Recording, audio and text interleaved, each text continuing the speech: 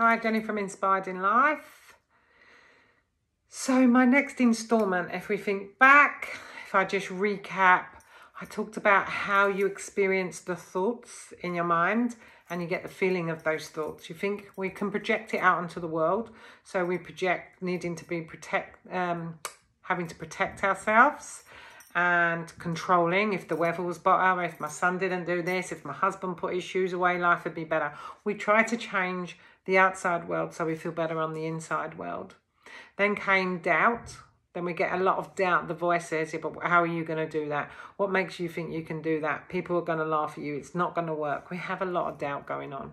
And again, it's a self-protection defense mechanism. We don't want to feel a failure or feel bad. But everything is thoughts. Everything. 100% of the time you're experiencing the noise in your head. So the next thing on my line is fear.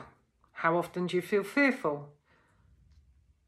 And if you are completely honest, it's much of the time that you fear not having enough money, something happening to your loved ones, losing your job, looking stupid, not being good enough, not knowing enough. There's a lot that we don't do because we feel fear. And we believe that the fear is telling us that it's not good to do.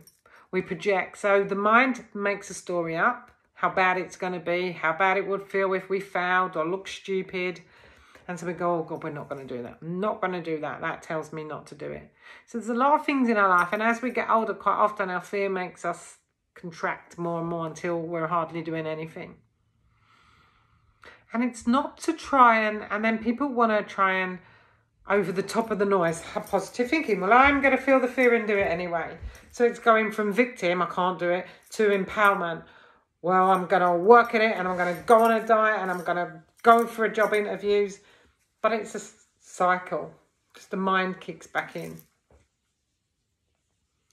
And it's learning to or realizing that you don't have to listen to this. It's not that you have to stop it. So right now my TV is there, it's switched off.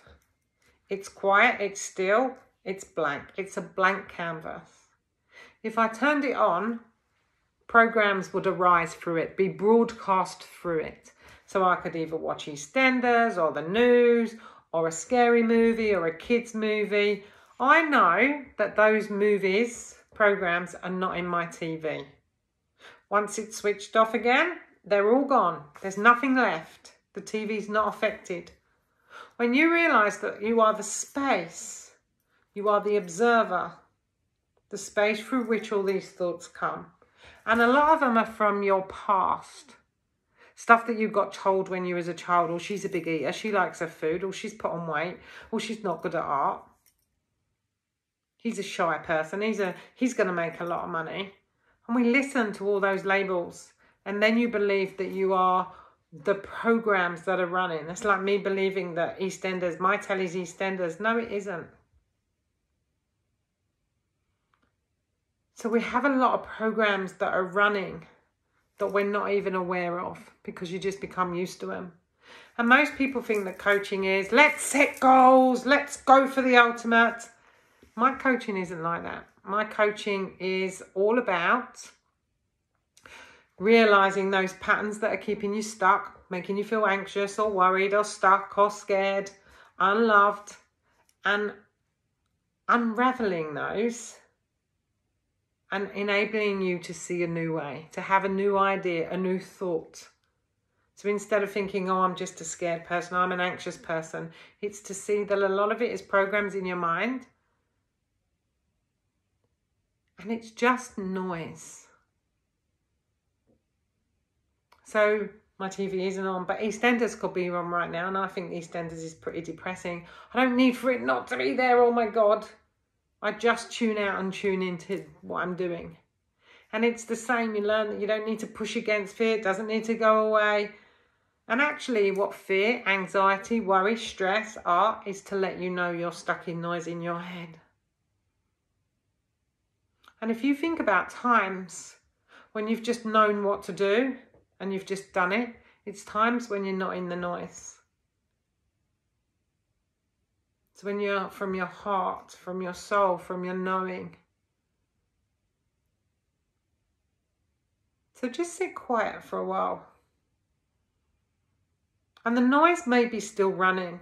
It's like having the TV on in the background. Just allow, just be open to something new coming. To realise that you are like the TV, the blank space through which the thoughts come. You are not those thoughts. You are not those programs. And if you need any help or you want to work with me, then message me, call me. And you'll see that life can open up in a whole new way. Namaste.